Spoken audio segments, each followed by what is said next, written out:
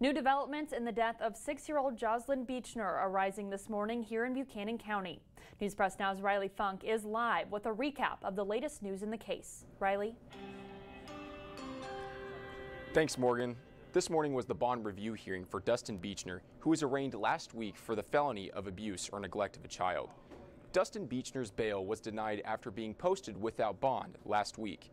The 37-year-old appeared via video from the Buchanan County Jail on a felony count of child abuse resulting in the death for allegedly fatally beating his daughter, Jocelyn Marie Beechner, with a baseball bat. The child's body was found by police on September 2nd on the roof of their St. Joseph home.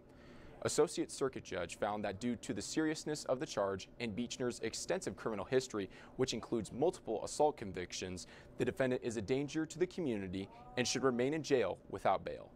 Beechner is due in court again here on Friday, determining whether or not he has an attorney. He is also set for a preliminary hearing at 11 a.m. Friday, September 23rd.